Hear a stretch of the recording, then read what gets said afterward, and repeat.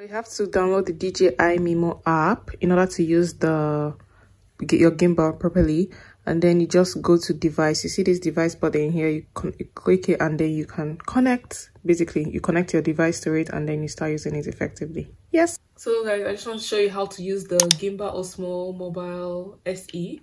So to turn it on, you press on this M button. Just long press when you hear that sound. It's on. So first things first, I'll just take it to the camera. And I want to show you that you can use this as when you want to take a picture. You click on this orange button and it takes a picture. If you want to take a video, you can press this orange button as well, and it serves as the record button basically. Yes.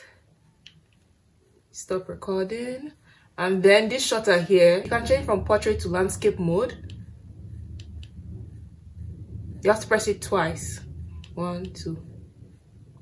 Portrait, landscape.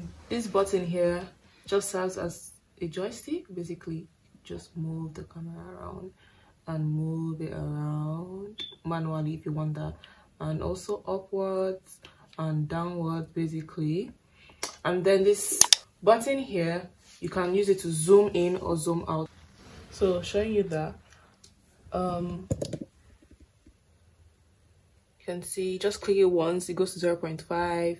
You click it once again, it goes to 1.0, and then you click it another time again, it goes to a wider. This sounds like a joystick. It's just for a motion sensor. Like for instance, now if I put the camera down and I'm just going to show you guys in a second.